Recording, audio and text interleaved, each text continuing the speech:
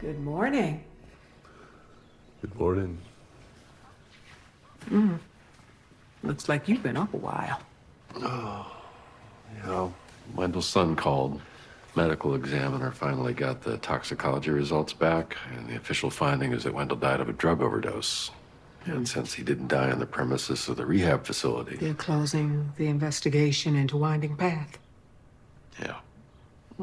It's not like any of this is a surprise. There's been dozens of investigations into that place. Nothing ever sticks. I'm sorry, baby.